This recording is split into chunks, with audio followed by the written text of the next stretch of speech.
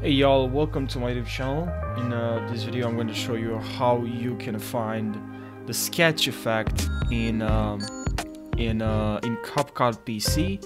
So let's jump right into the video and make sure you subscribe for more tutorials. So what you have to do, just open CapCut, and then the next step you have to click on effects, and here in effects make sure you click on a comic.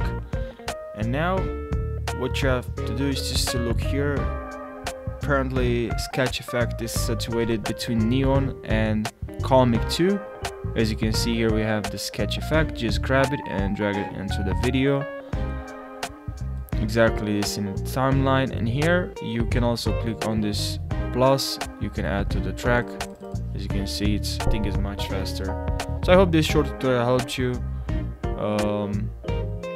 to find this sketch effect if you had problems with locating where this sketch effect is.